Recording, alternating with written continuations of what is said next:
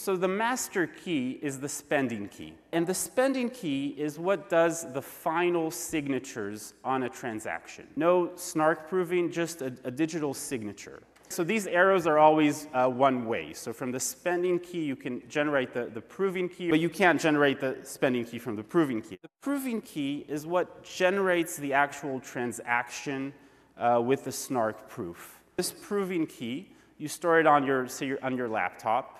That's connected to the blockchain. You make your transaction with it, and you bring the transaction to be signed, on your hardware wallet that stores the spending key just for the final signatures. So from the proving key, you can derive a viewing key that lets you see both incoming and outgoing transactions. And also from this viewing key, you can go further and derive an incoming viewing key only to see incoming transactions.